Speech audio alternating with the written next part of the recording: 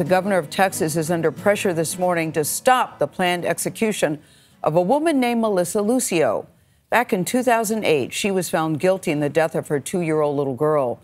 Lucio's lawyers say the evidence shows it was a tragic accident. Her supporters include nearly half of the Texas legislature, including members of both parties, and even some of the jurors who convicted her. Lilia Luciano has been looking into this case.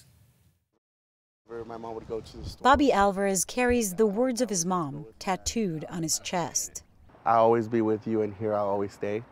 And I decided to get it like right here because, you know, it's close to my heart. But time is almost up for Melissa Lucio, and the cry to stop the clock is getting louder. I don't want my mom to be executed. The mother of 14 children will be put to death on April 27th, accused of killing her 2-year-old daughter, Mariah. It was an accident. If they go through with it, they'll be killing an innocent woman. Bobby Alvarez was 7 when Mariah died. He says Mariah fell down a flight of stairs and died 2 days later. That's what Lucio told first responders and the police. But when the medical examiner saw the toddler's body covered in bruises, it was ruled child abuse.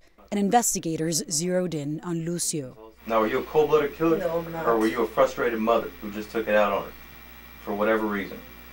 No.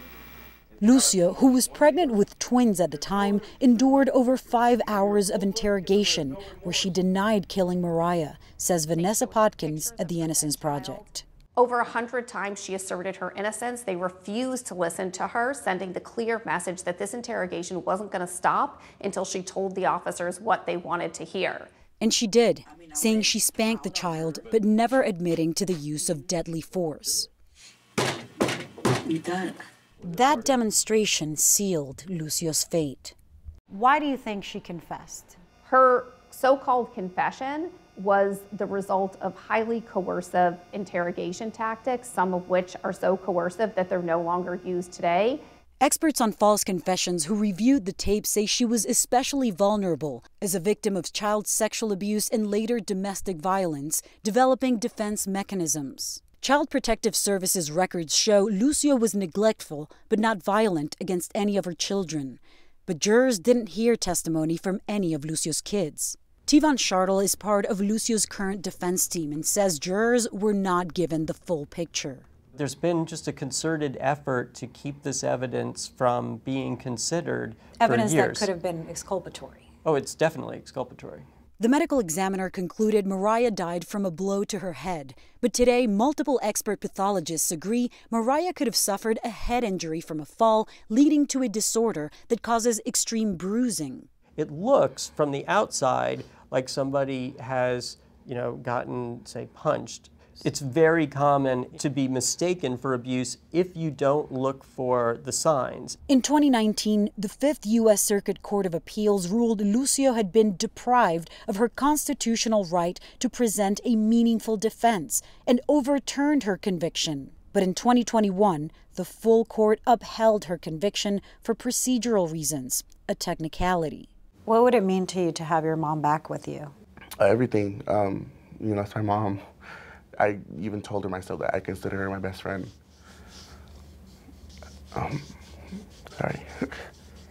Now, the power to save Lucio lies in the hands of Texas's Republican Governor Greg Abbott, the Board of Pardons and Parole, and the current Cameron County District Attorney, whose office said in a statement to CBS News, a jury of Lucio's peers rendered to her a verdict. We cannot allow the rule of law to be suspended and substituted by a court of public opinion. But at least 4 of those jurors now agree Lucio should get a new trial, given the new evidence and testimony they didn't see. She also has the support of an unprecedented bipartisan coalition of 87 Texas lawmakers. As a conservative Republican myself, who has long been a supporter of the death penalty in the most heinous cases, I have never seen a more troubling case than the case of Melissa Lucio. As the days tick down, Bobby is soaking up every moment he has with his mother while holding on to that small speck of hope. However, even if Lucio's death penalty is commuted, she still isn't going home anytime soon. Do you envision a future where your mom is out and hanging out with you? I do. I shared my mom that there's times where I do have dreams about her, and it's always just like folding clothes or, just talking, It's never those extraordinary things, it's just those little moments. For CBS Mornings, I'm Lilia Luciano. Seems to be a lot of reasonable doubt raised in that case. And the fact that you have bipartisan support and the jurors is what gets me. The jurors who convicted her are now saying something different. Yeah, and the multiple expert pathologists who agree that she could have hurt her head falling down the stairs.